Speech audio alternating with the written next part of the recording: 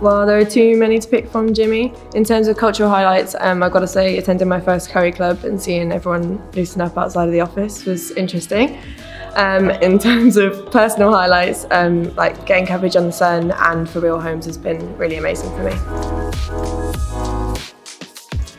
Well, this is my first ever professional job, so obviously it was a challenge walking into the office to a room full of really talented people, but I hope that I've embraced it and been able to make friends with everyone. I've got to give it to Jonny Jambon for his Morris dancing skills and equitable choice in t-shirts.